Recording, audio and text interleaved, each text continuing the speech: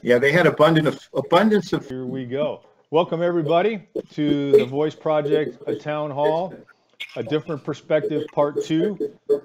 The promise of America is a great one: life, liberty, and the pursuit of happiness.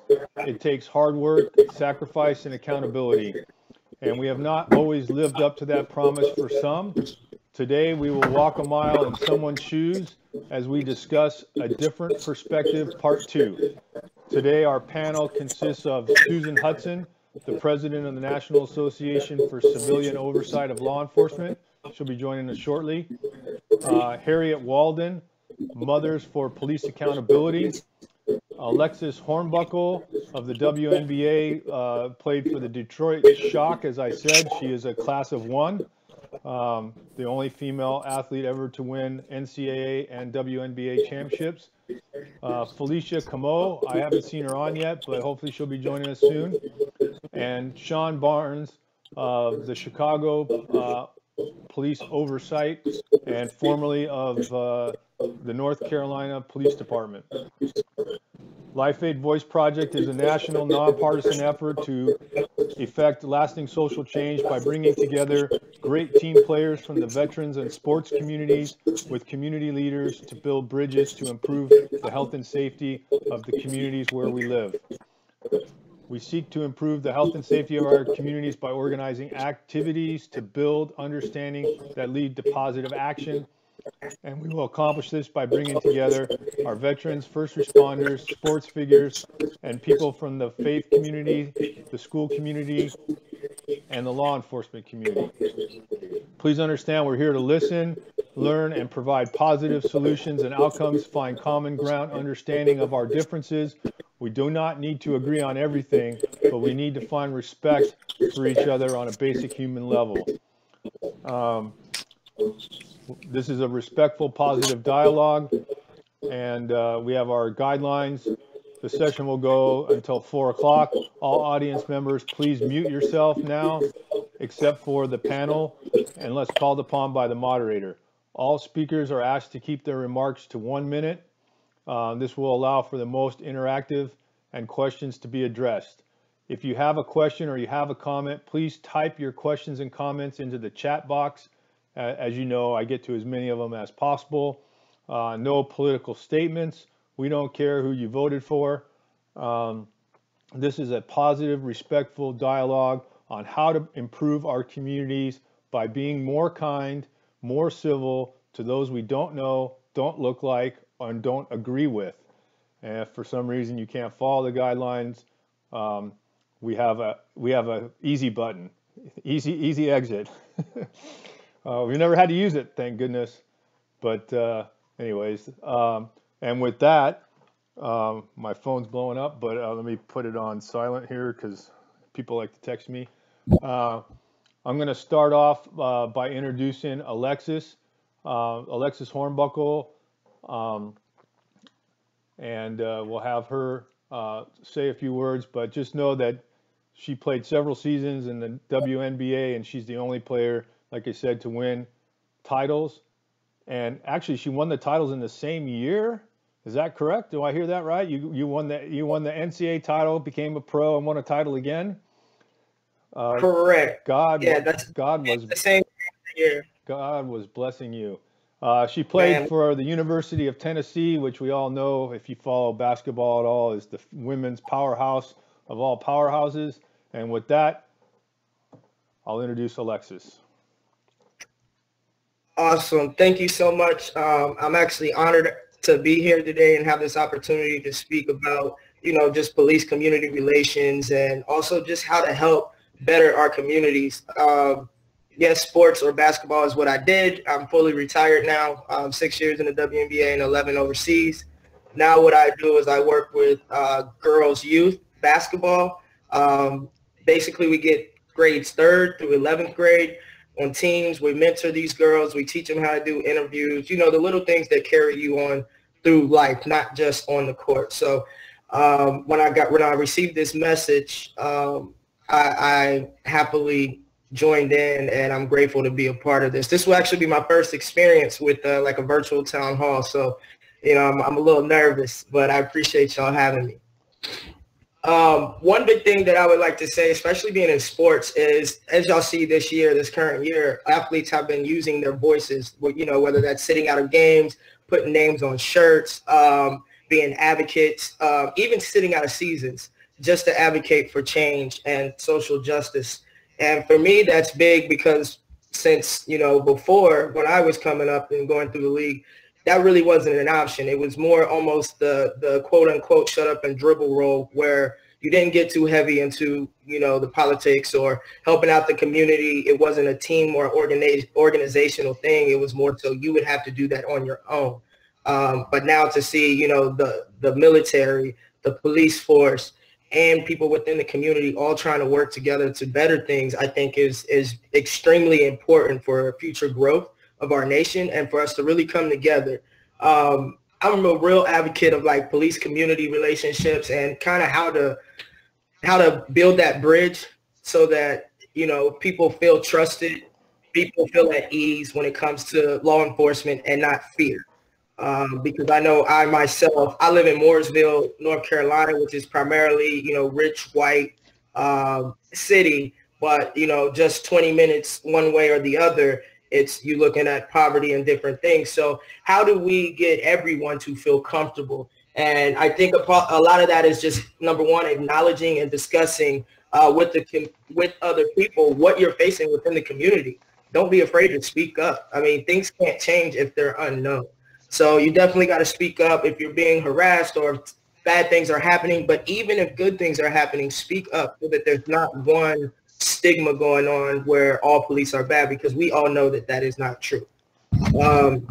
Also being transparent and accountable, you know, not only holding yourself accountable to work with, you know, police officers when there might be a crime or something happen, when they come through the communities to question about certain situations. Don't feel like, you know, oh, I can't say anything, I don't want to snitch type thing. But that's really important for you to be able to communicate with law enforcement. Also, the young ones being able to do so, but also the law enforcement being able to properly communicate with people in that community and listen and hold themselves accountable for their actions as well. I just got a couple other points that I wrote down that's big for me, and that's taking steps to reduce the bias and improve cultural competency. Basically, that to me, it comes down to more training on all levels. You know, whether you're a rookie or a senior officer, just really getting involved within your departments on, you know, diversity, implicit bias, cultural competency, just so that people learn, because everybody reacts different. Everybody's culture is different. They move different. And what you may see as non-compliant may just be a misunderstanding of culture. So, and vice versa. So understanding those things are very important as well. Maintaining focus and the importance of working together and collaborating together and being visible in the community, not just doing things, you know, virtually or nobody knows about it. Let people see, you know, community leaders and police officers working together to better the community. And I think that will help us take a step forward. And lastly, just promoting like internal diversity within the workforce, on the police force, within the communities, you know, in these town hall seats and things like that. I think that will also help bridge that cultural differences and those misunderstandings that are happening a lot due to pretty much miscommunication or lack of education. So, I mean, that's pretty much what I wanted to speak on, because those issues are really important to me. Thank you, Alexis. That's awesome. And one shameless plug, the Life Aid virtual auction for Hope is live now. Renata has posted the link in the chat box. You can donate and bid on items, including, we have such fabulous items. Putty from Seinfeld will have a 30-minute virtual meeting with you and tell you stories from Seinfeld. He's also been on our town hall. Nick Searcy, who was in that Manhunt, Eric Rudolph, that you're probably all binge watching on Netflix.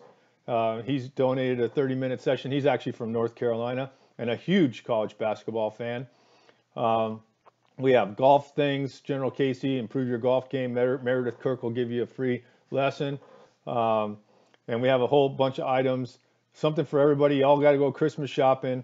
So have at it. And you know, bit early, bit often. So thank you for that. And our next guest that I want to introduce, I believe he is on. Yes, is Don Samuels. Don Samuels is the former city councilman for the city of Minneapolis. Minneapolis was ground zero in May when George Floyd was killed by the Minneapolis PD. And so they had a series of actions, including voting to defund the police, among other things. And so, Don, I'm going to let you take it away. Yeah, hi everyone. I'm Don Samuels, former council member in Minneapolis, former school board member, and now I run an organization called Microgrants. We make small grants to low-income people starting a business or a career. Grants at about $1,500 and up to about $3,000. And those grants can buy a car to get somewhere, to get to work, or to get your business going, or to for education, or for a new business you're starting or growing. And we give out $1 million in 2020. In addition to that, we have a Lights On program where after Philando got killed, we started this program giving vouchers to police departments. They drive around with them in the squads. When they pull someone over for a broken light, instead of a ticket or a lecture, they give them a voucher to get it repaired at the local, several local auto repair shops, absolutely free, up to $250. And we have 100 police departments, police sheriffs departments, and state patrol in Minneapolis and Minnesota. And we cover 82% of the state of Minnesota.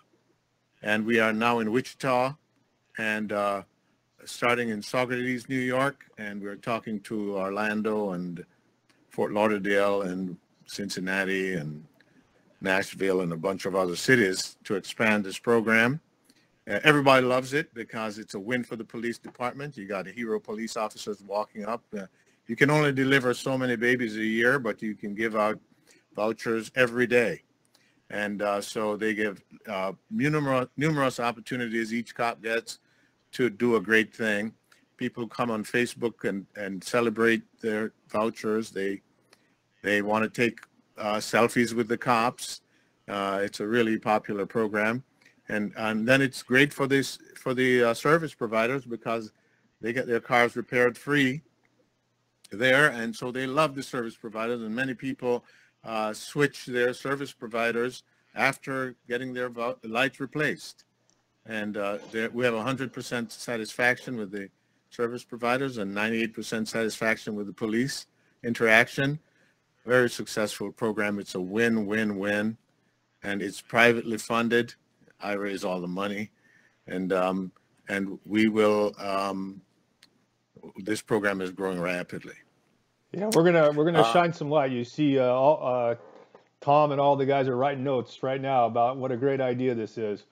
Yeah, everybody loves it, and police departments they look at us like, what's the catch? There's no catch. This is absolutely free. We partner with the police departments, and they pay half of the cost of it through their own fundraising, and we pay the other half. And so that's the Lights On program. You can check it out online.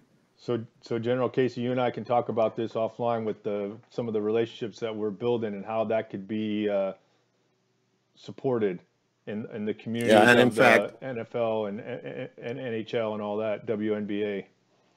That's right. Mm-hmm. And in fact, the Vikings just came on board funding Lights On program in Minnesota. And so we're looking forward to partnering with other teams across the country. That's terrific. Yeah. And of course, we are the hot spot of police community controversy, and we had a very, very left city council, younger people who were galvanized by the protest movement and the very, very well organized and now well-funded groups that grew out of this through crowdfunding during the crisis right after George Floyd. Incredible amounts of money came in, $35 million to two organizations. And so they're well funded. They mounted a very aggressive campaign to and had large crowds. And you saw that resulting in a Powderhorn Park announcement on CNN, where they had defund the police in almost life-size letters across this podium, and 9 city council members out of 13 declaring their intent to defund the police, and that was what they would need to surpass the mayor's veto power. Over the months, as the regular citizens panicked and saw that as crime spiked partly because of that announcement, a lot of the young people in our community saw that as an opportunity to commit crimes with very slow response times or no response, because the police force was so depleted by PTSD claims and early resignations, over about 50 resignations because of the incident and the aftermath, and then the PTSD claims that we're down 160 plus cops out of 880. So that's a lot less cops. And so the crime rate just spiked. We had 80 homicides in a city where we had, maybe 40 last year, and we had 500 shootings, which is the highest in the city's history. And I hear gunshots every night, several times. And so every morning it's news on who got shot. And so a lot of carjackings, I think 125 carjackings so far, which is a first. It never happened before. And the average age for the carjackers is about 14 or 15, down to all age 11 or 12. That's bizarre. And so there are a lot of accidents with these kids crashing the cars. One crash killed 3 kids. One of them was decapitated. So it's pretty nasty what's going on, you can imagine. And so for the city council to hold fast on its intent to defund, and even though it's a weak mayor system, the mayor did have oversight of the police department and other emergency services, but they wanted to wrest that away from him by the budget process.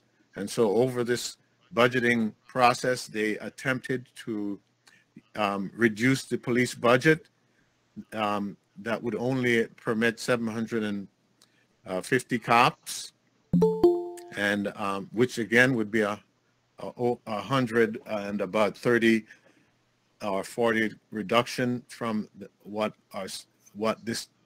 numbers were this time last year, and to put the cap on that, and to force the chief to come every year or to come back next year to ask permission to get funding for 2 recruit classes and for overtime. So basically they were using the budget process to wrest control of the police department from the mayor and to curtail the numbers and the powers of the chief and the troops. And so the community kind of really came together. I myself spent a lot of time on Facebook trying to get people motivated to call the city council members and register their opinions. And eventually we went from a 9 to 4 disposition to a 7 to 6 in favor of the police. And of course, our language was both and. We don't condone what happened to George Floyd. We don't condone cops like Chauvin in the department. We want social services and others to complement police work, but we also want enough police to keep us safe.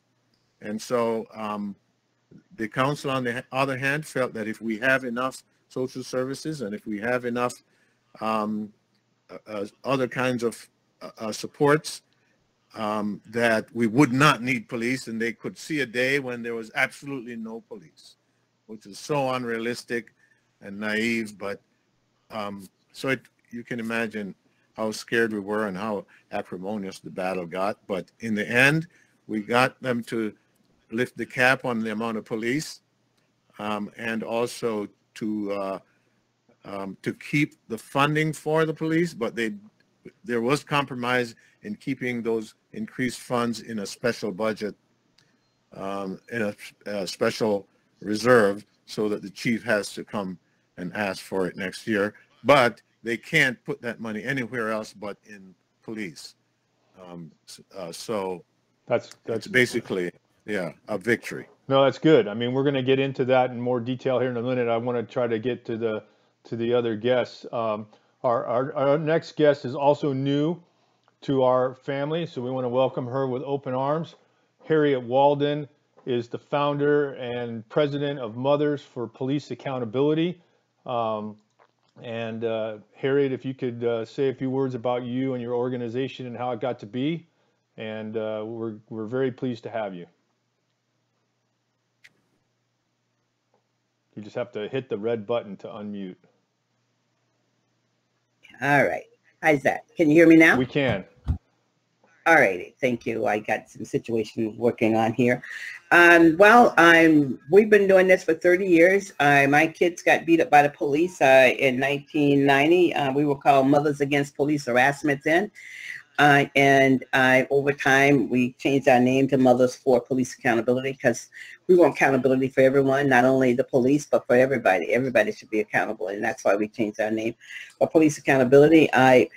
It's been tumultuous here in Seattle. Lots and lots of things have gone on, a lot of demonstrations, and the whole world has heard about the CHOP. I am part of the Community Police Commission. The DOJ Seattle is on the consent decree. And so a lot of the things that people want so far still has to be signed off by the judge. They did not defund the police here as people had wanted, about 50%. That didn't happen. I think only about 22% police officers have left. I've heard some have come back. And a lot of the changes that people wanted to give, a lot of the police work, like the community, the CIT, crisis intervention, what actually got started because of our work. Back in 1996, 97, the police had killed the elderly man, and prior to that, another elderly man had been killed. And so what we wanted to do was set up something that was humane and get people trained. And so we went to Portland and adopted the Portland model there, and was crisis intervention. At that time, it was all volunteer, but when the DOJ came to town, what they did do is that they memorialized the crisis intervention. So that was part of the consent decree. So people want to take that out of, take those calls away and, want to redo that. Well, that still has to be signed off by the judge. And some of the other things that people want to do to give, to take away some of the powers and some of the calls and set up social service. There's a group here called King County Equity Now, all African American led. They were able to get some money for this year. I think approximately $3 million to help work on some of the goals that they have. But as it stands right now, 911 is still under the police department. Because a lot of these jobs have to be bargained. You just can't go in and take jobs away without bargaining. And so people kind of think that this is going to be immediately, but it's not there yet. And like I say, a lot of this, we've been on the consent decree ever since 2012. And it looks like we might get some police accountability in the state level here. There's lots of bills going through to be able to decertify police officers so they can't go from one county to another one after it's a bad shooting or some of those kinds of things. Also, the governor just announced yesterday that they want to set up a agency to investigate all police shootings in the state of Washington. I mean, so we might get some real police accountability in the state of Washington. We might get some police accountability a different way. If anything's happened in the state level, then that's going to be good because it's for the whole state of Washington. Anyway, we're still at the table, and we did give back a $25,000 grant from Black Lives Matter because as of May 24th, they were not doing any work in Seattle. And so we just decided to stay on our own path and keep doing the work that we were doing, because the fact that Black Lives Matter is because we also want to highlight all the mothers who died. I mean, the children have died. I mean, Mr. Samuels brought up the crime there in your city there. This escalated, and that's the same thing here. And until we can do both, and until we can be as concerned about police shootings as we can be concerned about all the mothers who are crying because their kids, their children have been killed by the police and will not have Christmas dinner. And then I think that we'd be well on the road to being healing our community, because we have to do both and so recently we've been doing both and in a lot of ways, because I have another organization that we've been doing, working with breaking the silence on black violence and how we harm one another, because that's an inside job. You can't get, this is something that we have to do ourselves. I mean, this is strictly something that African Americans have to step up to and to do it. I grew up in segregation and the violence was not there then. So anyway, that's basically what we're doing right now. Like I said, we're staying at the table and continuing to do the work. And we were not part of the defund because defund cry, because we know operations. And if you've been doing this work a long time, you know operations. You know you need sufficient officers for public safety. And the officers do a lot more than what people think they do. I mean, there's well checks. I mean, it's just a whole array of things that the public cannot do. I mean, even on the domestic violence call, they want to give those out to community nonprofits. Well, community nonprofits would not know if there's a restraining order. It's some things you just can't take from the police department to give to the community, because those are things that come with law enforcement and those kinds of things. So, and again, by us not being at that, we just took the middle path. We understand operations. We understand that if you have 800,000 people almost 800,000 people in a city like Seattle, it is no way that you can lay off officers or get rid of officers to have public safety. Because I think for us, mothers is concerned about, not only when black people call the police, but what happens in other communities.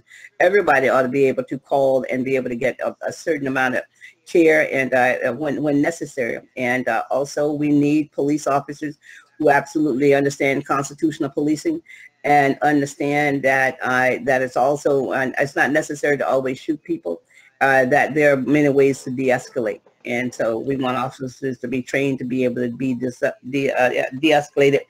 But truly, we're not abolitionists, and we're not trying to actually destroy the police department, because over time, it took us 30 years to get the black officers here. Actually, our black chief that we was able to bring forward did retire. But it took 30 years to get diversity on the police force, and you just don't throw that away and walk away from that. I think that's about it. I don't think I'll take any more time. But we do have a website that people want some more information about mothers. And like I say, it's been a generation of doing this work. I've grown up now. That's awesome. Thank you, Harriet. And as you guys all know, the Voice Project is, I mean, they articulate it as both and we articulate it as you can be patriotic and love your country and love your community and also want better policing. And they're not mutually exclusive. And that's right. And with that, we got two more quick speakers. I want to bring on Shon Barnes, another newcomer to the program. He comes from North Carolina, and then now he's in Chicago, and he works in police oversight, and he works with David Versailles and the Will Initiative and some of that work. So go take it away, Shon. And he also, Susan, is buddies with Tarek, our friend from Arlington, Texas. Take it away, Shon. Thank you very much. So I started my law enforcement career 20 years ago in Greensboro, North Carolina. I came to law enforcement from teaching. I was a public school teacher. I taught school for 4 years, having a degree in history, secondary education. I got into policing really, I believe, for the right reasons. I really like people. I like the idea that you can do something different every day. And I developed a style of policing, which was I spoke to people as if I already knew them. And for some reason, it just puts people at ease, and they smile and they're trying to figure out how they know you, and you can really solve their problems. While in Greensboro, I was fortunate to have good mentors who taught me the right way to actually police a community. They taught me that you can't parent a community. You can only police them. And if you're policing a community, you're serving them. And I thoroughly enjoyed my time in Greensboro.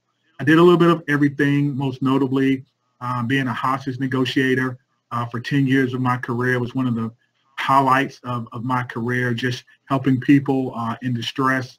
I am a veteran, United States Marine Corps. And so just, just that one call of talking a seaman from killing himself or committing suicide, if I didn't do anything else in my career, that was good enough.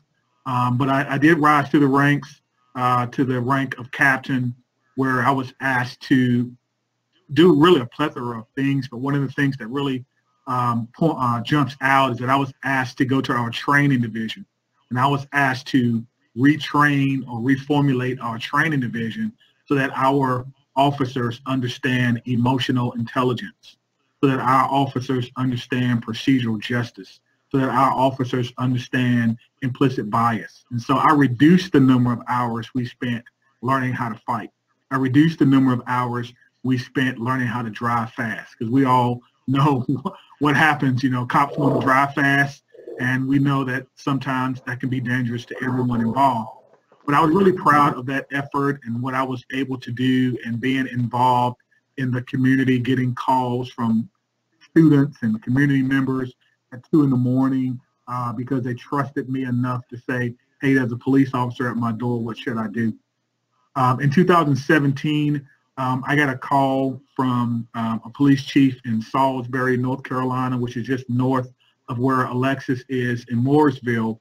And they had an officers who had conducted a no-knock search warrant. And they had shot and killed a 20-year-old black male who was asleep, reportedly asleep at the time. And obviously the community was upset. They asked me to come down and help them develop a strategy for putting their community back together. And in doing so, they offered me a position. In fact, they made a position for me as their deputy chief. And I was able to work side by side with my chief to do what I really like to do, which is reconciliation, healing, putting communities back together, which really is just an extension of what I learned as a hostage negotiator. And so I spent that time, my first year in Salisbury, doing things like changing policy, getting rid of no-knock search warrants, except when there is use of deadly force is required, doing things like making sure that every officer understood foot patrols. And before I asked them to do foot patrols, please understand that myself and the command staff, we walked every zone in Salisbury before we asked the officers to do so, because you have to lead this initiative from the front. I really, really believe that. And so we had meetings. Some of those meetings, you will know, can be contentious. I will tell you a quick story is that one time we were going to a meeting with a group of concerned citizens. I forgot what they called themselves, but they were not happy with us. And my boss looked at me and says, I'm not going.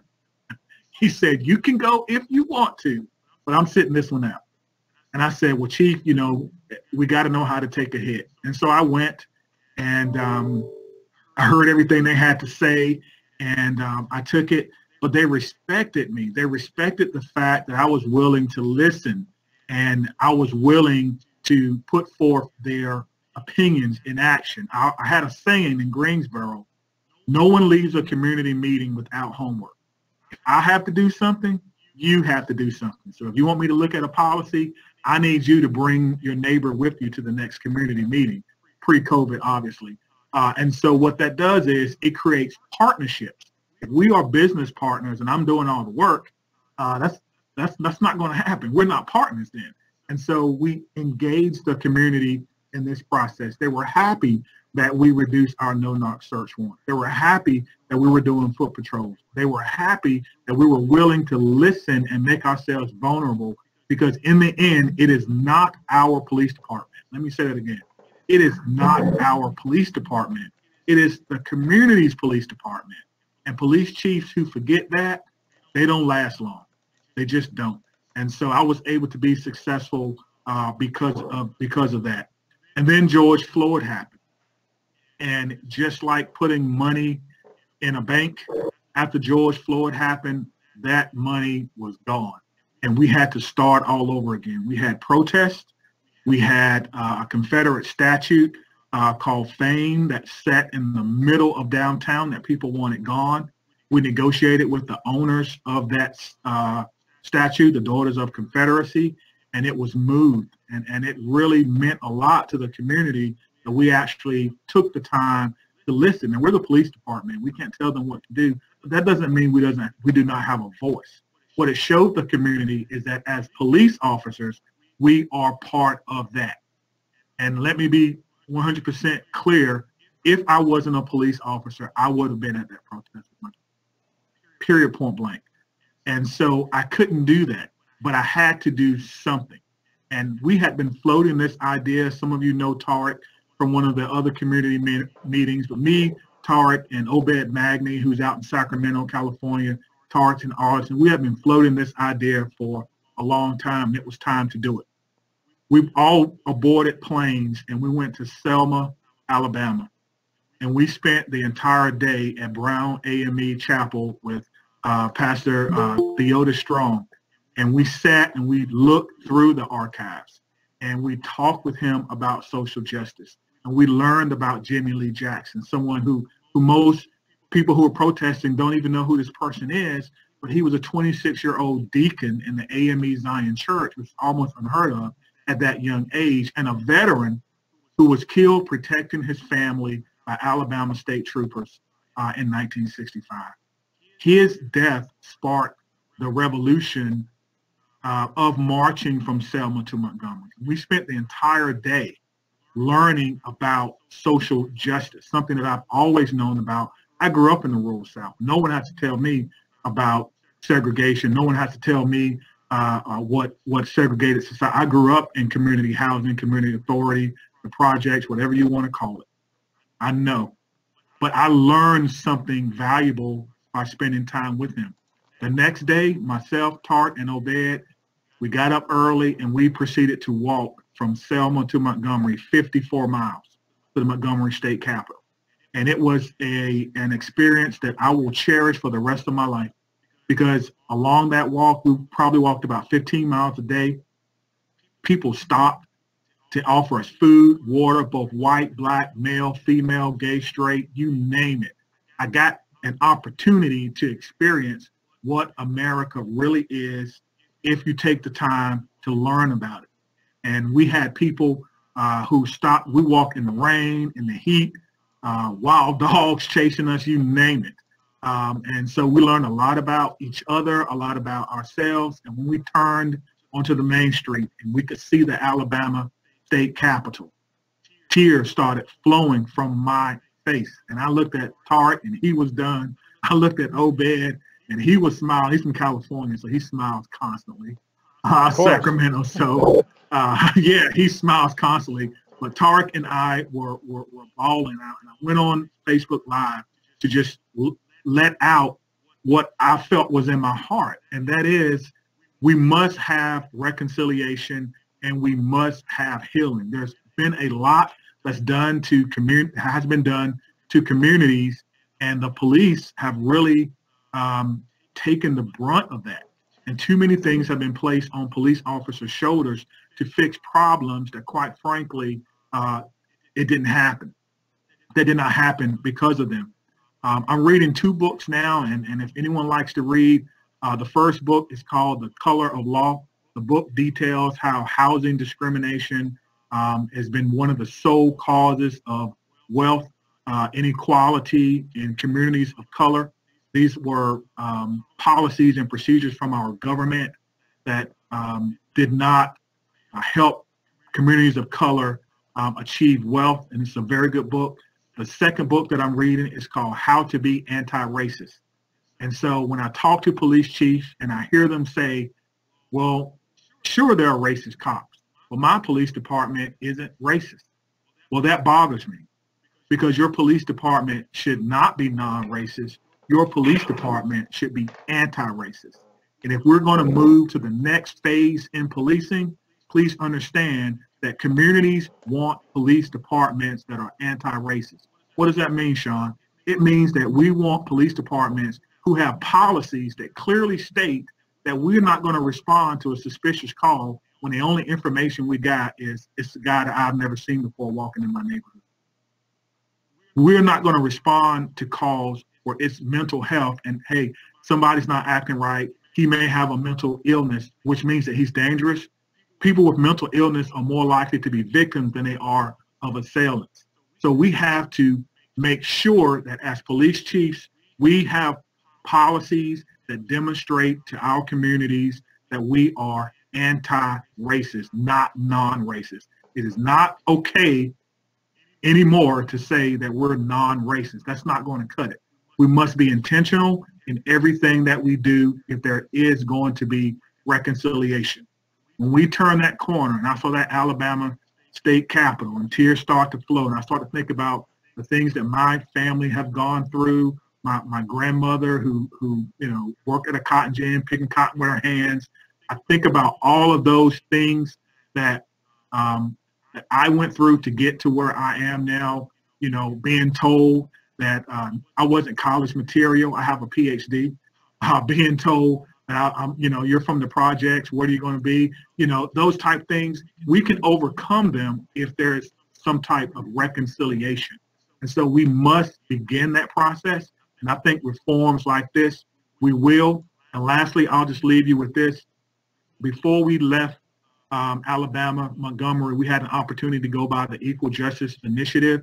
And most of you know who Brian Stevenson is, but Brian Stevenson talks a lot about reconciliation. He was the subject for the movie Just Mercy, the actual attorney. He says there's 4 things that you have to do, and I leave this with everyone. I didn't come up with it. I just agree with it. The first thing is that there has to be some type of reconciliation. You cannot move forward if you don't recognize that there is a problem and that you want to be a part of that solution. The second thing is that you have to be comfortable with being uncomfortable. I heard police departments in cities all across America talk about being progressive, but no one can define it. Being progressive means I am comfortable being uncomfortable. I don't mind going to a church and worshiping with someone that's not in my religion, or having dinner with someone who doesn't speak English. The second thing, or the third thing that he talks about is that you have to be willing to change. And the fourth thing, most importantly, is that you have to do it with a hopeful attitude and a hopeful mind that change can occur. Those are the 4 things that, he talks about, and I apply them to my personal leadership philosophy. And I really sincerely thank you for the opportunity to have me come on and just be with a great group. And I'm willing to sit back and listen and kind of learn from everybody here. And Alexis, I hope things are going well down in Mooresville and Lake Norman. It's a beautiful area. So thank you so much for having me. Thanks, Shon. And there's a lot to unpack with all you said. And we're gonna get to that in just a minute. But Coach Lev has to leave us, and I wanted to introduce him to the whole group. I was hoping to introduce him to Harriett, but I definitely want to introduce him to you, Don, before he has to go. And he works in Colorado Springs, and we did a retreat with him, and we hosted a live town hall. It was our first live town hall, and he's starting a program with using boxing with police and kids in his community. And there's we're gonna work with you on trying to do that taillight program. I think that's an ingenious way to create goodwill, and it's so simple. But Coach Lev, I just wanted to make sure you got all those connections before you had to go. And if you want to say anything about the program that you're putting together. But thanks a lot, John. And again, I feel honored to be part of this town hall. It gives me goosebumps to sit and listen to everybody's story and just the magnitude of what everybody's doing to bring a better understanding about our world, I guess, our states, the United States. And with that being said, that the POWER program, which has been around for years, it's the Police Athletic League. The acronym is PAL. I've been out here in Colorado. I did most of my military career out here in Colorado Springs, and I've been chasing this. Animal for a long time, and finally, when I felt like I just got tired of running and hunting, here comes Officer Adam Mentor, walks through my door at my gym about 3 weeks ago, and go, "Hey, I'm Officer Mentor with the Colorado Springs Police Department. I'm the new officer for the outreach and community outreach programs in Colorado Springs. And I happened to bump into a guy at the coffee shop, and he told me to come by here and sit down and talk with you." So that lets you know that God works in mysterious ways. Every time we feel like we want to give up or let things go, here comes what you've been looking for. As they say in the country, it might not get there when you want it, but it'll be there right on time. So we sit down and talk for almost 2 hours, back and forth, and come to find out that he was on the police department back when I first started contacting people, but he had no idea the magnitude and the hoops that we was jumping through. They was aware of the POWER program, but nobody was doing anything with it. And, it's funny because he come into the gym to talk to me. Then we walk out on the gym floor and he go, "Oh, my God, man, I never knew this existed." And, he heard of me, and I never heard of him. But, long story short, we kind of hit it off. And now, hopefully within the next 2 weeks, but at least by the first of the year, I'll be sitting down with the chief of police, the people of John, as you know, we couldn't get a hold of when you all was out here. I'll be sitting down with the mayor. So and I'm the TV, I'm gonna hold out when there's water under the bridge. And the TV show guy, the TV show guy is going to be there too. Correct. Yes, I contacted him the other day through the email. Thank you for that. So what we're gonna do is the POWER program consists of not only just boxing, combat sports. It consists of dance, art, theater, soccer, baseball, almost every sport it is. But we also have English lit. So I have a variety of people in my gym now that's been, I've been blessed with to be surrounded by a lot of people that has way more sense than I do. So that was a blessing. So we're pulling together a board here within by the first of the year, and hopefully get this thing off the ground. My vision is, I'm from Alabama. I heard Shon talking about it. I'm originally from Alabama, Bibb County, Alabama. Little small, two light town. But I, too, was looked at as, hey, you from the country, you just don't always be a country guy. But, yeah, at heart. But I was blessed through the military. I've been around the world several times. I've been places that we didn't even study about in school. So I want to give that back. And where I'm from, it still is a village. And that's what I have the most pride of. All the places I've been, the Olympics, the World Championships, working with world champs, there's nothing more prideful than have a kid come through the door of the gym. And no matter where I'm at in the gym, that kid is not going to start working out till they come by and dap me up and ask me how my day was going instead of me asking them. And that's that village environment that we preach here in the gym, where all the parents are going to be parents. And all kids. And, wherever you mess up at, that's where you're going to get corrected at. And I think I turned out to be all right. Some of the times when you was in that village, you wish you was somewhere else when you did the wrong thing. But overall, that's where I think we're missing our disconnect at home. Now, out in the community, it's basically communication with the police officers and the first lines, responders and stuff. Is about communication. But I was always taught charity starts at home and spread abroad. And that's what we're trying to teach here with our youth program here at the gym. Let's to distill the thing that we had in the South when I grew up. Is one thing that you definitely didn't want to do, and that was embarrass your parents' name. And our kids don't understand that in today's society. So we can police up our kids, and then everybody can police up each other. I think it's time out for both sides being the victim when it comes to police officers and just regular civilians. Everybody wants to be the victim. The police officer doesn't want to do anything because people looking down their nose at them, as they say in the South, and the kids and the parents don't want to do anything because the stereotypes that they see and see on the police officer. We got a great United States. If that wasn't true, then we wouldn't be free. We'd be up on a dictatorship.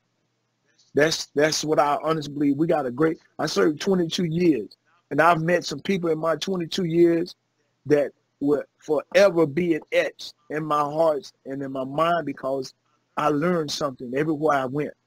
I learned something. And if we can give up the pride thing and the he said, she said, and the finger pointing and come together, because where there's unity, there's strength. One of the oldest sayings in the world. Together we stand, divided we fall. And I honestly believe that. So with these kids here in this power program, I'm hoping, John, that by the time you get back out here in the spring or the summer, whenever y'all decide to come by, it'll be so many people and so many hands and so many things going in different directions versus what we was doing, which we had a good setup last time. I want to blow it out the water. No, I mean, we're going to be there in June.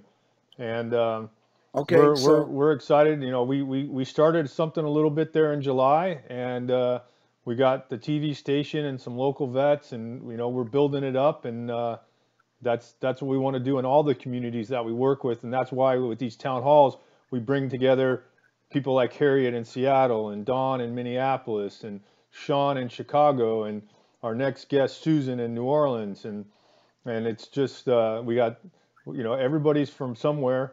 Alexis is in North Carolina, and we can come together and make a plan and hit all these different communities, and it's both and. We're gonna help the cops and we're gonna help the communities. We're gonna work together and we're gonna make a difference.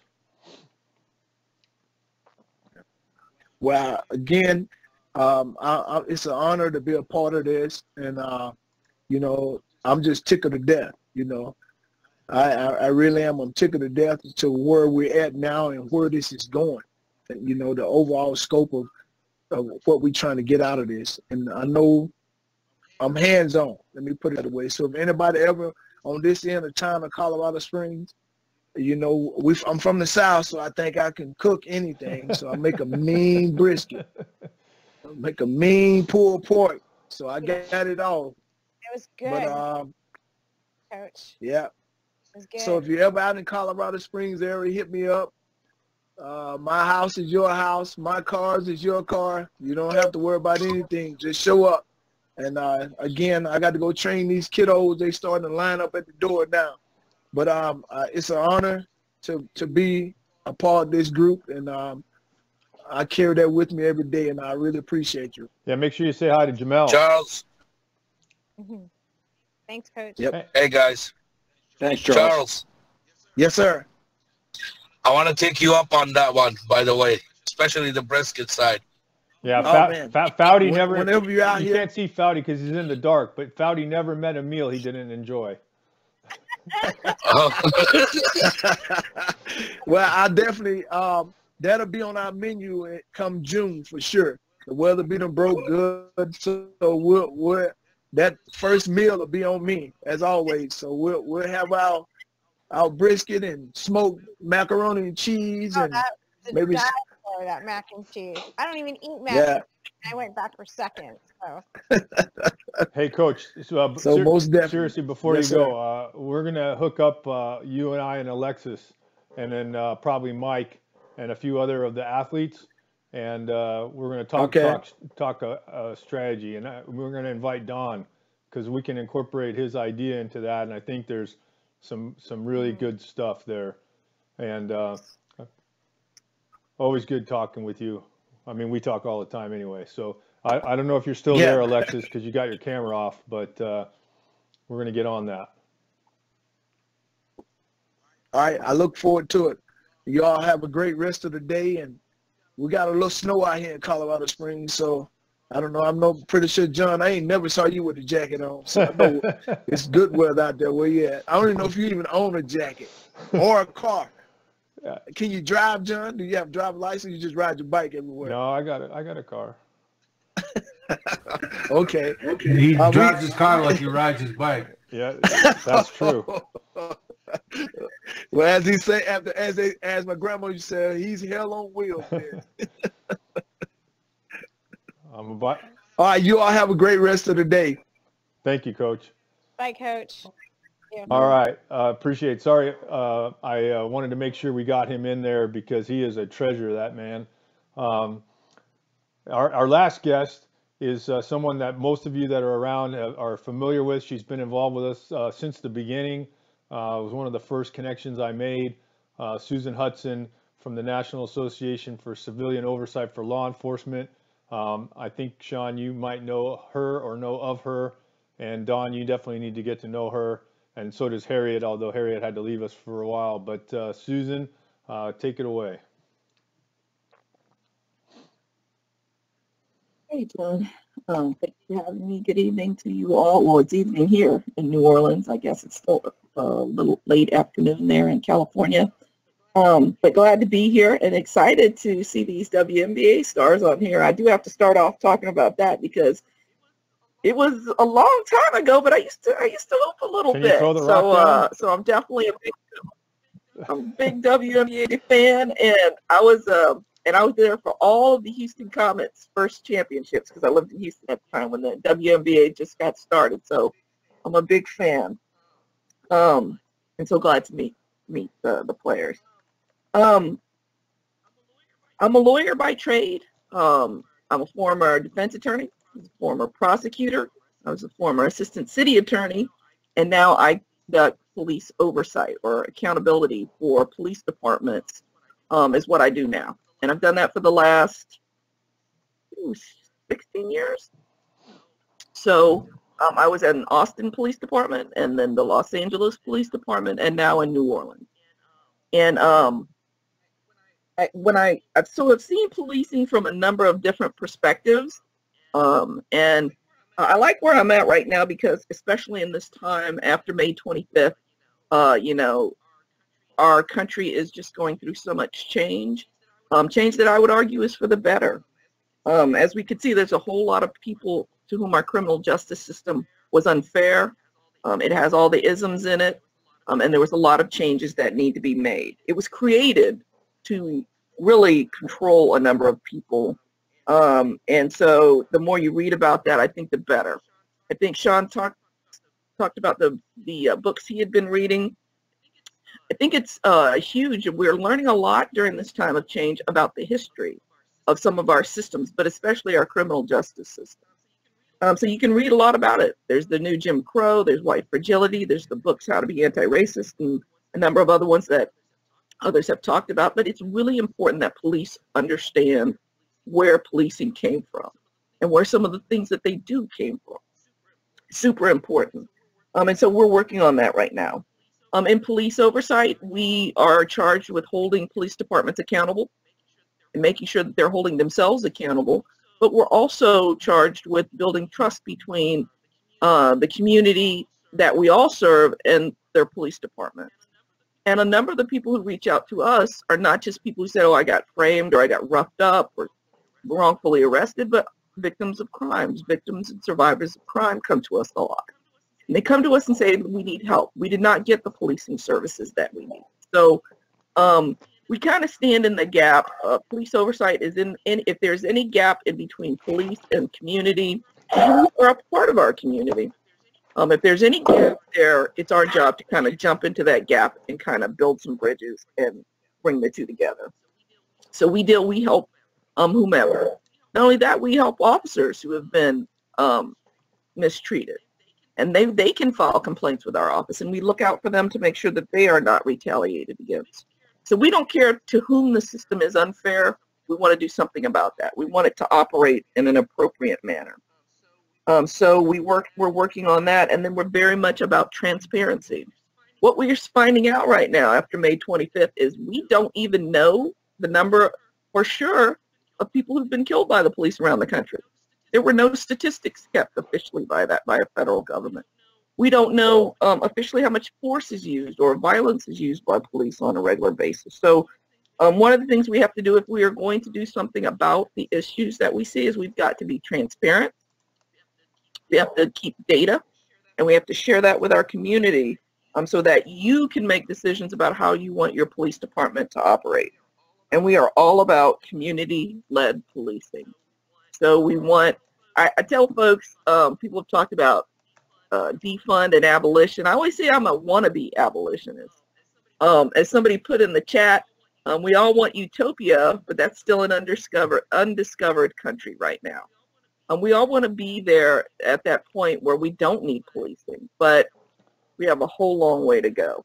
But as others have talked about, one of the things we're working on is making sure that we can lessen policing's footprint. It is such a big part of all of our lives. We'd like it to be more in proportion to where it needs to be, which is dealing with violent crime, dealing with people that make us all unsafe, dealing with people that hurt others. But as others have mentioned, police have just been thrown into the mix for everything. We really need to spend highly paid cops to deal with shoplifters. Can't businesses just have more security? Let's don't police children. They need something different, and they can be saved if we do the right things by them. And that includes parenting as well as the systems that they come in contact with. And then others mentioned dealing with the mentally ill. We work on projects like that to make sure that we have a better response than just policing, and a better place to take people than just jails, so that they're getting the help that they need. Before people spiral out of control to the point that they've actually committed a crime, those with mental illness, there have been warning signs all along the way in which they could have been responded to by some type of practitioner who could have helped them either get back on their meds or get to therapy or do something before we get to that point that they end up in jail or in prison. So we're all about community-led solutions and working with the police, our community, other experts to try and do better and make our criminal justice system so much better for all of us. And so that's police oversight in a nutshell. That's awesome. And just so you know, Shon, I think I mentioned to you when we spoke on the phone that when Tarek came on our town hall and met Susan, that led to the implementation of civilian oversight for the Arlington Police Department that's ongoing right now. And that was one of our big wins from our town hall series. And so just wanted to make sure, Shon, I connected you to that because I know you and Tarek talk. Yeah, he did mention that. Thank you. And so unfortunately, Alexis just dropped off. I wanted to address the question that Brian asked, but we'll jump to some other things. First, Shon, in 2016, we led a veterans group from Atlanta to New Orleans, and we did the Selma March but on bicycles because we're broken down old people. But it was quite an experience, and we actually started in Montgomery and finished at the Pettus Bridge in Selma, and went to the museums along the way. And next year, I believe, is the 55th anniversary of the Selma March, and we would like to try to do something with this group as a Voice Project event, and we're trying to figure out what we can do. But I think it would be good for as a way to bring attention to the both and proposition. Mm-hmm. Yeah, I mean, I definitely recommend if you can, and it's definitely if you're gonna walk, it requires a little bit of conditioning. I will tell you, there were some days we kind of limped back into the hotel to rest for the night, but it's definitely a wonderful experience. I will say, if you get a chance to do it, try to give something back to the community before you leave. We got stopped by a citizen who was like, everyone comes here, they want to know about stuff, and then they leave, and then nothing ever changes, and our community is left the way it is. Some people were upset that they did the movie there, and there was no real economic impact that this person could see. Not that it wasn't, but that this person could see. So by the time we got to Montgomery, we turned the corner on a Sunday and there was a church. We popped our head in there and sat through a couple of songs and whatnot, and they prayed for us, and then we left. And then we researched that church later and we sent them a donation. So I would say if you do that, try to leave something in the community, because they certainly could use it. No, we'll make a plan, and something I'm definitely interested in. And then I also wanted to bring in Joe from the LAPD to react to the stuff that Don had talked about and the stuff that you had talked about. So go ahead, Joe.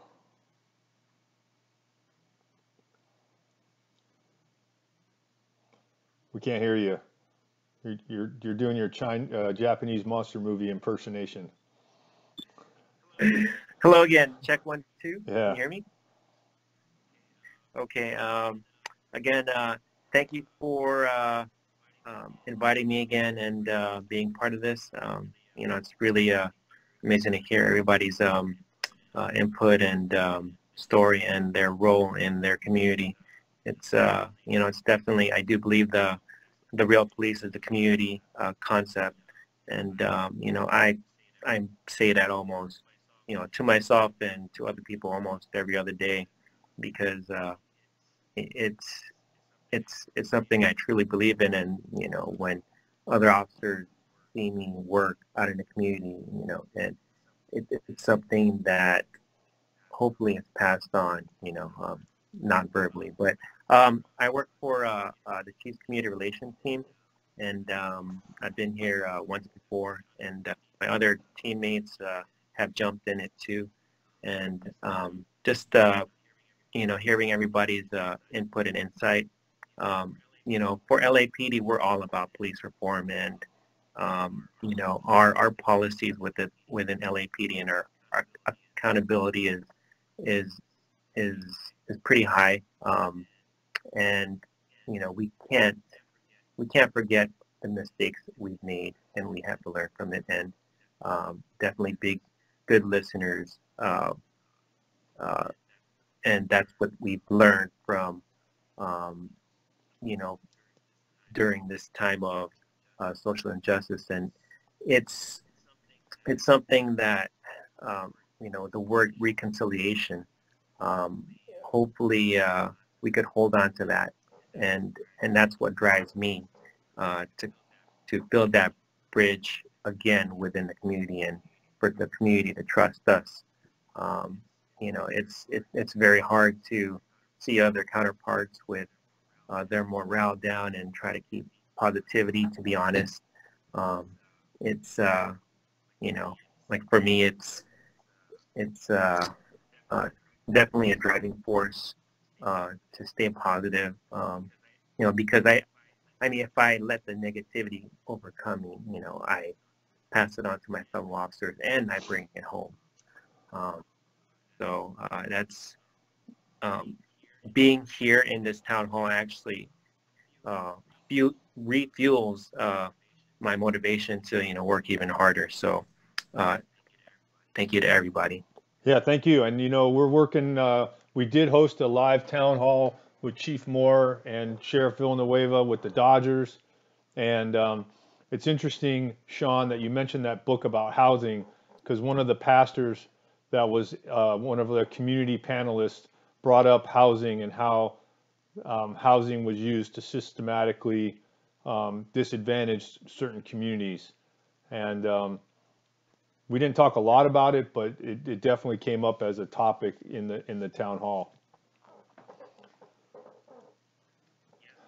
Yes, I mean those housing projects, and I'm glad we're revamping our community safety partnership as a bureau to give more attention to our developments and housing projects. You know, that's where crime is done behind doors, and it's really hard to see. So we need, you know, that community's input and our extra eyes and ears to keep their community safe.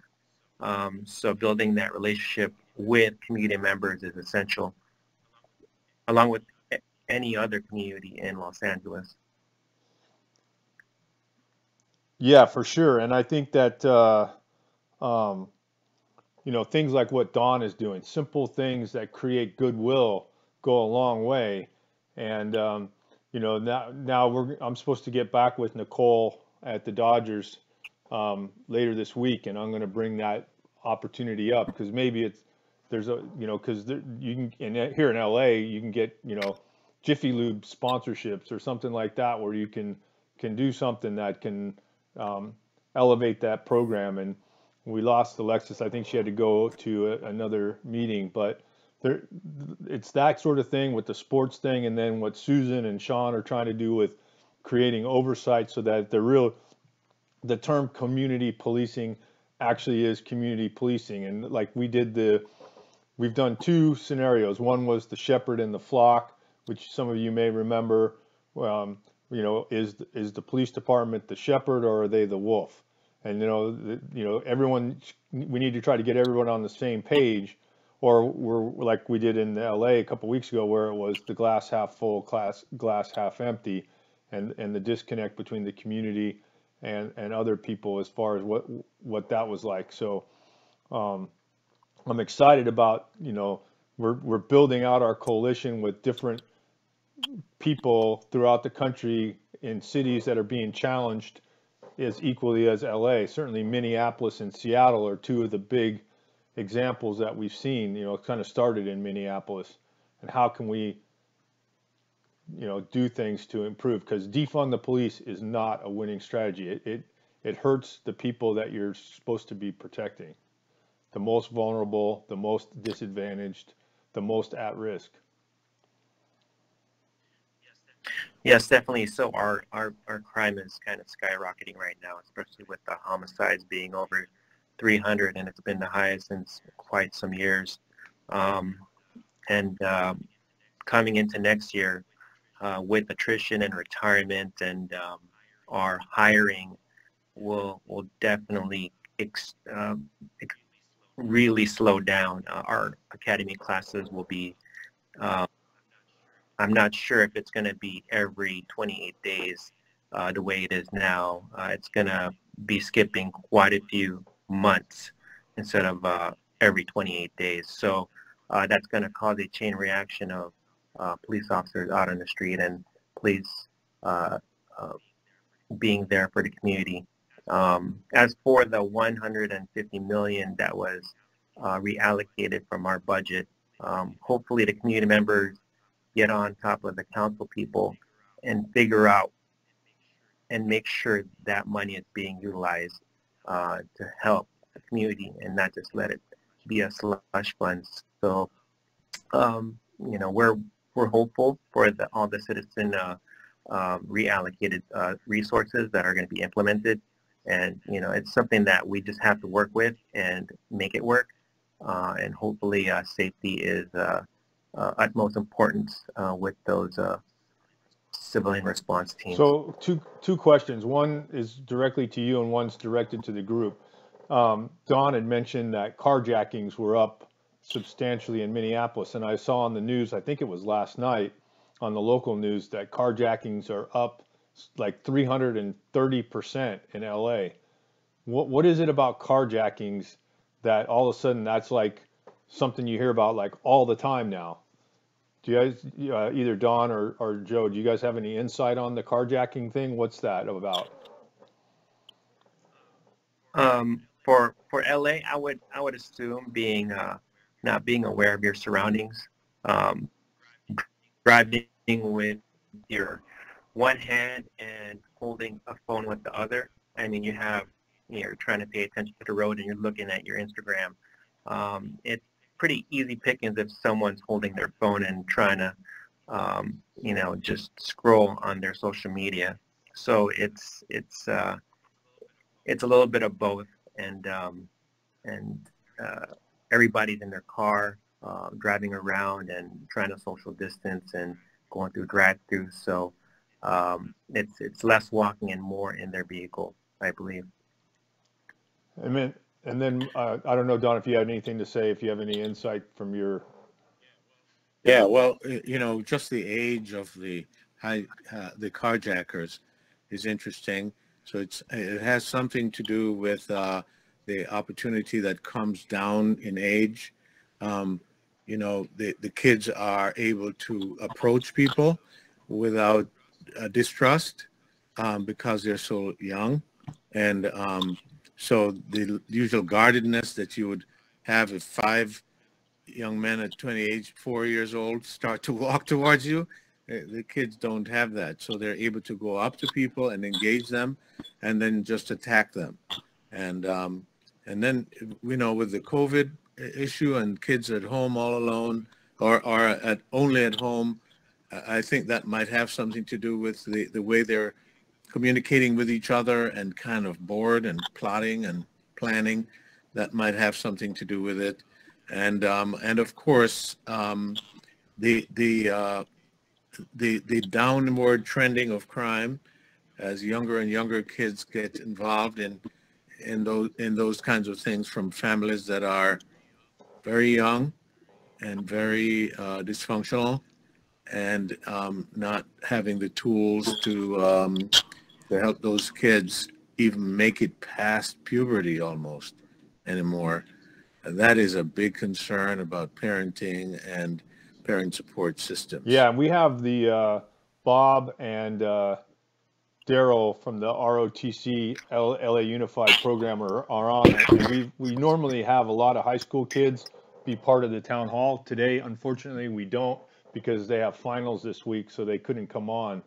But I don't know, Daryl and Bob, if you guys have anything you want to add to what Don is saying about the kids.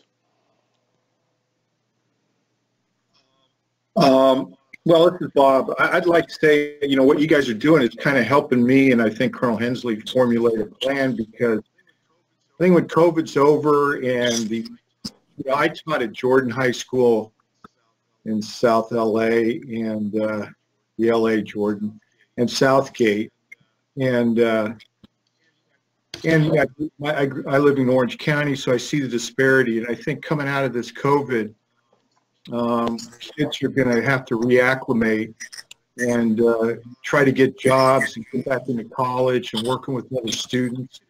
And it's going to be tough because they come from tough neighborhoods. There's definitely inequity in the schools.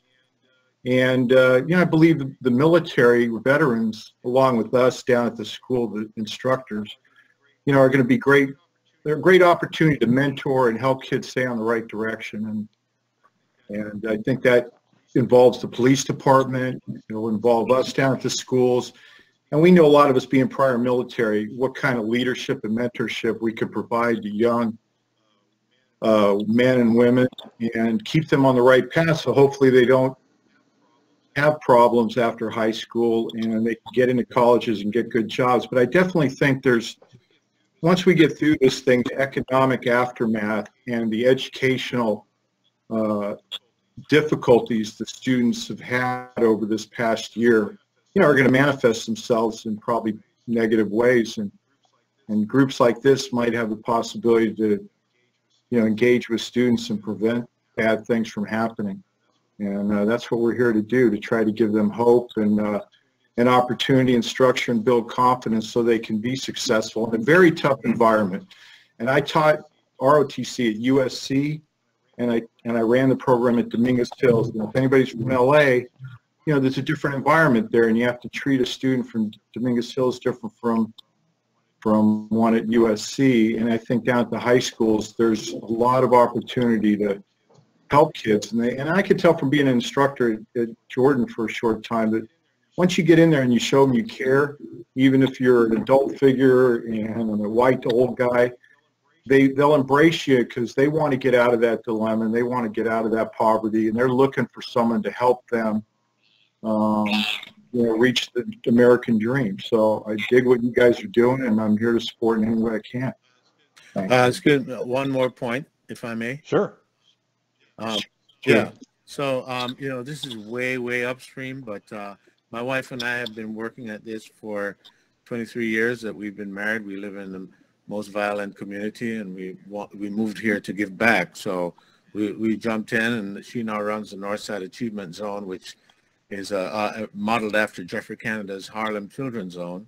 And but we also realized the need of the community to have knowledge, parenting knowledge, and that seems to be an inaccessible kind of a bubble that people occupy in their homes. How do you pierce that and get in there and provide some help? And so one of the things we came up with was a radio show every Sunday morning. It's called Power to the Parents, and we are on Facebook Live, and we also are on the radio at 11 o'clock on Sunday mornings, and we talk about brain science, and we bring it down to the level of the regular single mom or young parents in the community, telling them about how within the first 1,000 days your child acquires 80% of its capacity. And so how important that is, and that it's scientific, and that it's proven, and that if you hug your kid, sing to your kid, talk to your kid regularly, be warm rather than punitive, and use words, and demonstrate caring and so on, that you can create, as Frederick Douglass said, it's easier to make strong, to build strong children than to repair broken men. And so if we begin at age 0 to 3, the youngest mom, you don't have to go out buy expensive toys, you don't have to have anything expensive. It's you and your child connecting, relating, being present with your child. All of that information is stuff that's been in the universities, and now we think it belongs in the street, and we need to fight to get it to parents, especially young parents who move from city to city, lose their 3 levels of generational support. They're on their own. Their friends are their party friends, and they have no source of knowledge. They're not going to church. They don't belong to any clubs. It's party and parent. And so, we have to pierce that bubble of isolation and get information to young parents when the help really matters. Yeah, I know as a parent, my son, when he was, very young, he was more interested in the box than the present that was in the box. Right. It's the simplest things in life. I also want to bring in, we've been talking a lot about Selma and Alabama, and we have on the line Clyde Jones, pastor connected with the Macedonia Baptist Church in Daphne, Alabama. I guess Pastor Jackson couldn't make it today, but I see Clyde's there. We did a live town hall with Clyde and Pastor Jackson back in September. That was really effective, and we were dealing with racism and the Confederate symbols. And so I just wanted to give him an opportunity because he represents the faith community, which I think is an important part of the Voice Project and brings some good things to the table. Hey, hello everyone. It's good to be with you all, and some great conversations, some great dialogue. Sorry, General Casey had to leave. I served with him in Iraq and a few other places, so of course we didn't meet, but I just wanted to say hello. But all the comments that we've heard, and some of the things about our history and particularly visiting the different areas here in Alabama, they're very important.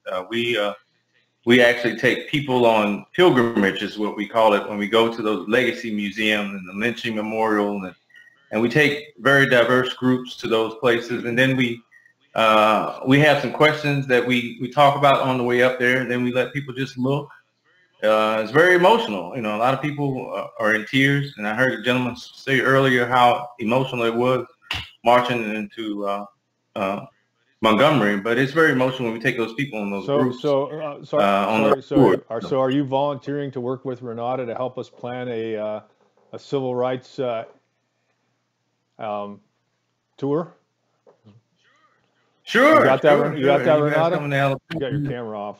We definitely help with that. Like I said, we always, and it's very educational, and then we get together and we normally go to a church afterwards, after we've toured the museum or a memorial, and we just have a discussion about, you know, how did it affect you? I mean, you know, what did you think about what you saw? And we all have different perspectives, right? We all have different backgrounds. We all grew up in different areas, and we see things and perceive things differently. So it's always a good experience, a great experience, and a growing experience when we get together and do those things. But I absolutely help with anything that if we can put together some tours for the group when you all come. My wife and I were at the 50th anniversary for a commemoration of the march in Selma and the Edmund Pettus Bridge, and it was a great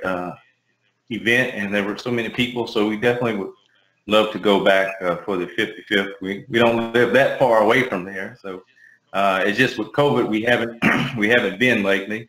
We actually had a tour scheduled for a plantation in Louisiana as well that really very historic I can't turn up. place to go.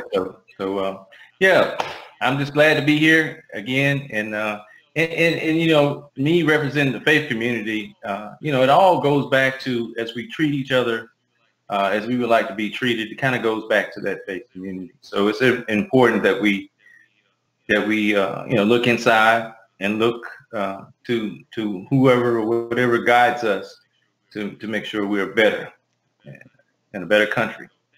So thank you again, John, for inviting me. I really enjoyed listening in, and you all have a great evening. Yeah, originally we had looked at trying to do it in March, which is when we did it in 2016.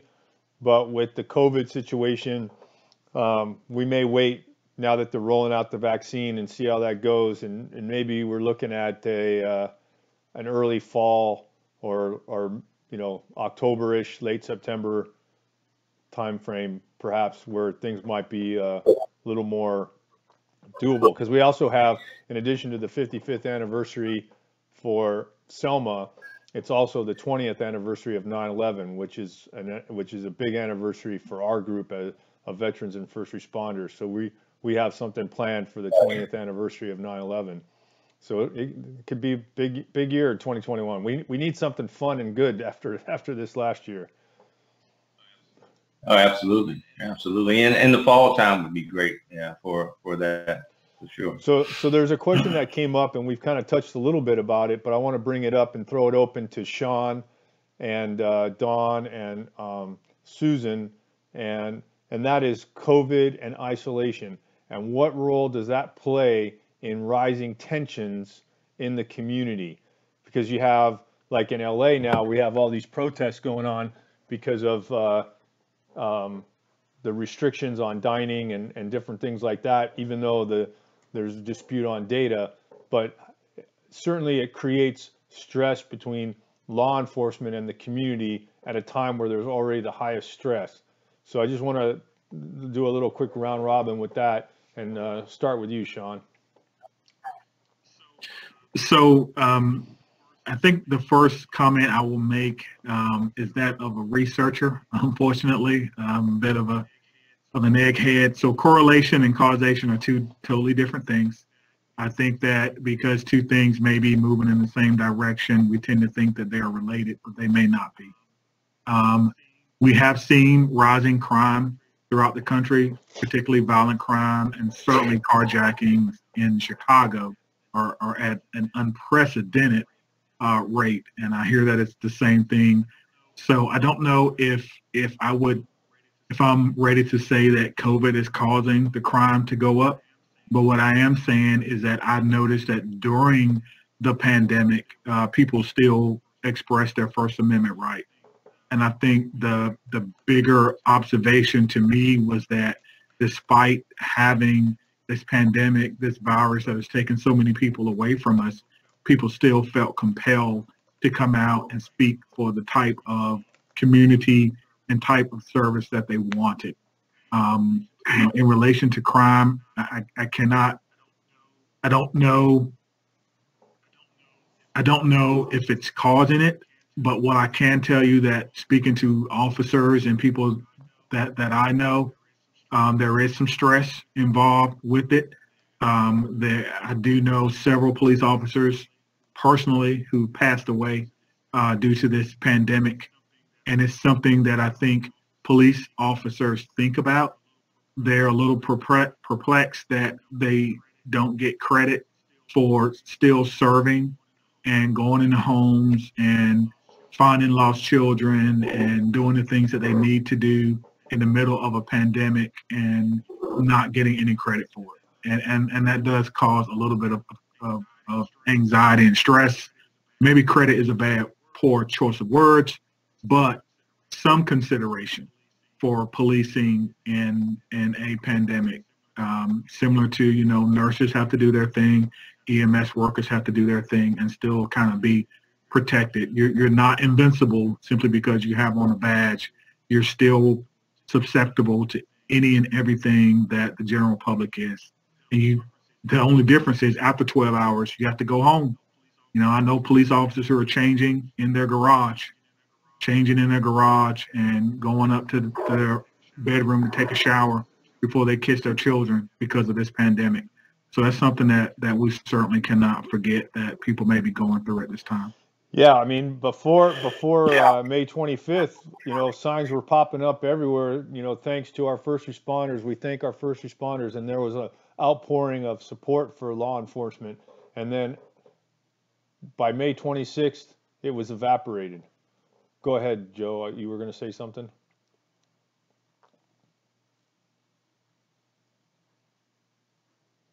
I think you're still on mute.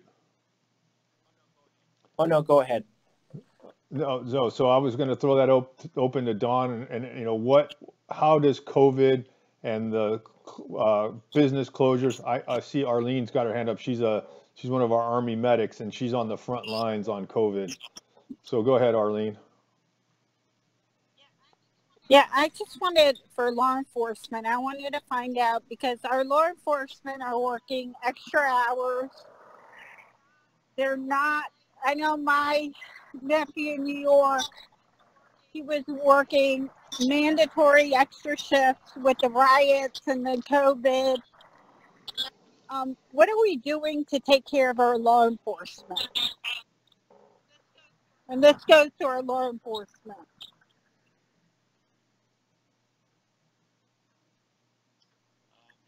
As for LAPD, we have had some internal talks within, command staff and police officers and our BSS, our behavioral sciences, and our psychologists. But it's one of those things where it's up to the officer to actually ask for help. And these psychologists are provided free, and it's anonymous for any LAPD employee and their families, their wives or partners or husbands, or even their kids. I mean, any family member, extended or not, are available to talk to a psychologist for whatever issue or problem they may have. Right now, it's really hard for for some people working in any type of industry that's in turmoil, whether they're, on the brink of being laid off. But, for us, it's really hard not to take things personal and take those really, those words that, we should be abolished or defunded. And, we're not needed anymore. It's really hard to ignore those words, but we kind of have to do our job and move forward and still provide service to our communities. But it's, it does affect the home greatly. I mean, speaking for myself, my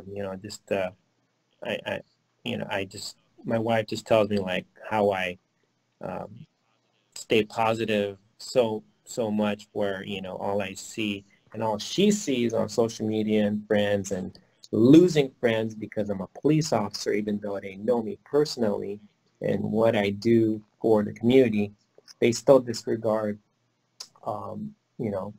being part of their life. So I've had friends cut me off. So, trying to deal with that stuff is hard. Can I offer you a challenge? Can you see if you can get one officer to come to each of our events to go cycling? Because I promise you it would be a benefit to them.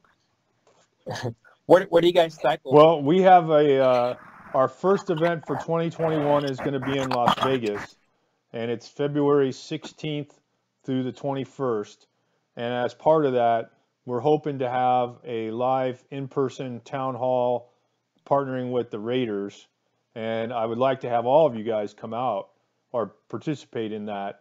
It'll be, hopefully the biggest town hall we've ever had, and we can use that town hall to sort of kick off our 2021 plan of action. And I want to spend the next few weeks, sort of creating a little bit of some committees where we can take some of the particular issues we want to do and take some of these key people. So like civilian oversight, guys like Shon and Susan and some of those, and then how do we work, and maybe we'll just do it on the town hall where we'll just come up and we'll have a topic each day, and we'll just invite sort of what we'll call the inner circle and kind of brainstorm anybody who wants to contribute ideas to how we can do this.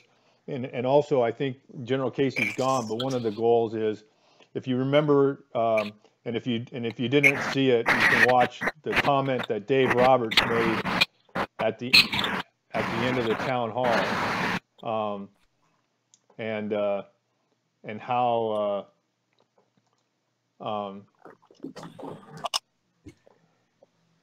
someone's the perception is reality. Well, no, well, not that comment, but in particular, he said his first comment was, "This is gold, and we need to take this and we need to put it into schools, and we need to, show kids how real conversations are conducted and how the proper way."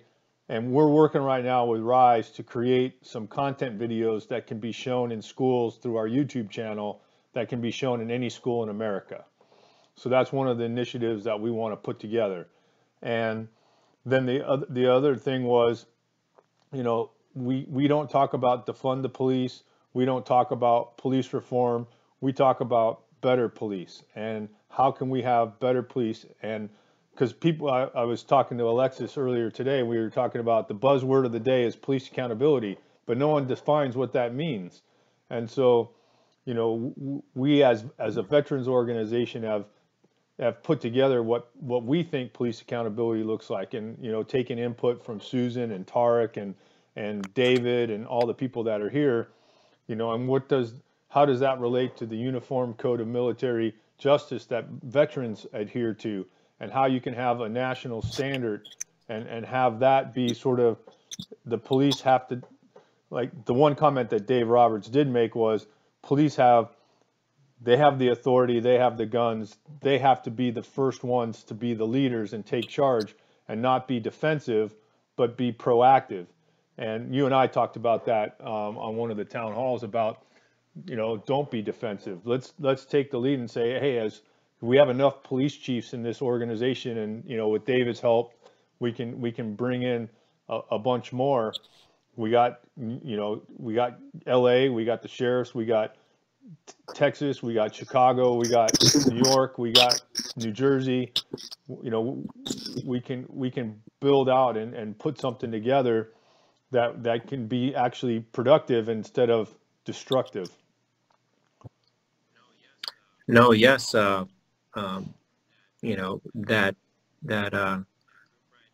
group ride in Vegas, I would totally be part of it, and you know, anything that could help. It's just my mother is coming from the Philippines, and I have to do this whole quarantine dance and making sure she's safe and my family's safe, and that's at the end of February or mid-February. So, man, the timing on that is. So just get one of your guys. Well, you know who rides bikes. I've actually ridden bikes with him is Chief Moore.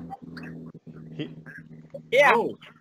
Oh, there you go. He cycles. And you know, Mike Haynes and I are going to be on with the Raiders tomorrow, and we'll report back to you guys what we find out. But the idea is that the Vegas gives us an opportunity, and also the Wounded Blue and some of the other organizations that we work with. We, you know, also we do the brain scans on the participants. So anyone that participates in our event, you get a free brain scan that you can use to you know, look at your health. That, you know, that's part of the therapy part of Life Aid. So, you know, what I want to try to do is try to put together some, you know, an action plan, and then, you know, use that, hopefully the Raider event that we'll do. It's tentatively, you know, depending on what the Raiders say tomorrow, but my hope is that we can do it on that Friday, which would be, I believe, February 19th. Is there a flyer for this? Renata will send you the information. We don't do flyers per se. This is 2020. We use electronics. So I mean, I'm sorry, PDF. Well, we'll send you the information. We have electronic flyers. We don't. Susan, thank you for being on. She's already gone. But I think there's so much good momentum that we've generated. You know, we started these town halls back in March, and, you know, obviously after May 25th, they took on a different tone.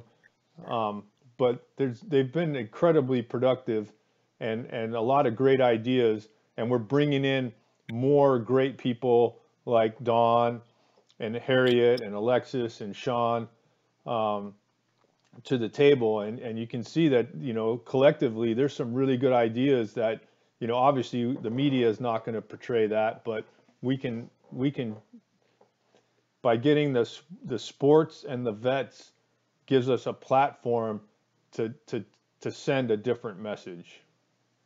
And my PR people were on, but I think we lost them. I'm not sure. Yeah, they're gone. But we're 15 minutes past our normal time. But that's how good these things are. I mean, it's just that good. I don't know if anybody wants to have, Dawn, if you have any parting comments, or, you know, what you thought of this town hall, and hopefully you want to continue being part of this group. Uh-oh. Yeah, it's a great opportunity to connect. You know, it's all about connections. It's all about sharing ideas and continuously improving, and by hearing what somebody else is doing that's a little bit different or better than what you're doing. It's the opposite of isolation, right? Which is what's happening with COVID and these teenage kids. They get isolated. They're not talking to anybody. They're sitting at home alone. They're bored. And their worst selves come out, right? So, but the opposite is engagement. If they were going to school every day and engaging with teachers and each other, they would be busy, they would be occupied, and the devil wouldn't find work for idle hands. So, no matter what age you are, you're a kid, teenager with COVID, or you're a cop, if you're isolated, you get stuck, you can't grow. If we have these kinds of interaction across different disciplines and across different regions, we get better. It just works that way. And so I appreciate sharing this time with you and hearing what other people are doing across the country. And it just gives a little thing here, a little thing there to nudge you out of your comfort zone and improving yourself. So I appreciate it. Hey, Mike Haynes, you got anything you want to add? No, you're good. Shon, any last comments, Shon? Yeah, one last comment. You have my information, And if you need to publish that with the group, I would certainly like to stay in contact. And I really mean it when I say if I can ever do anything for anyone, please let me know. And I'm only where I am today because of people like on this call, mentorship, and listening to folks that are much smarter than me. So if you need me, please call me, and hopefully I can do the same thing if I ever need your expertise. And thank you, Shon, for mentioning that. Please contact me about the Lights On program if you're interested, and I would love to send you a packet that we send out to different departments, and you can look it over and see how incredible. No, we're going to do something with that, Don. Don't you worry. I got some ideas. David, do you want to say anything? Thanks, John.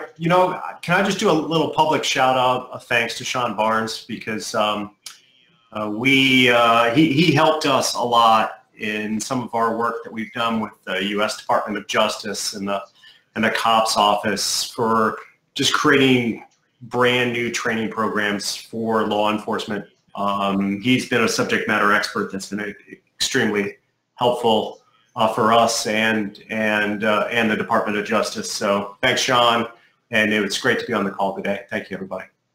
No, I appreciate you being on, Dave, and I'm hoping that you're going to get me those other connections that we had discussed, because I want to build this coalition even bigger.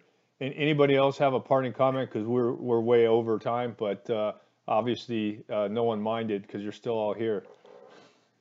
Joe, you got anything?